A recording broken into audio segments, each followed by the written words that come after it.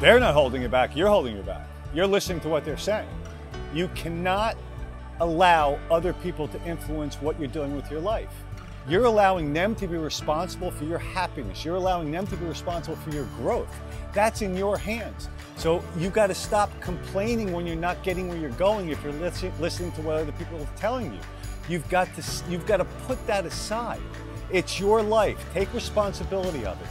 Most people, all they do is focus on complaining and blaming other people because they want to feel better about themselves, about their crappy lives, because they're unwilling to shut that noise off and move forward with what they want to do.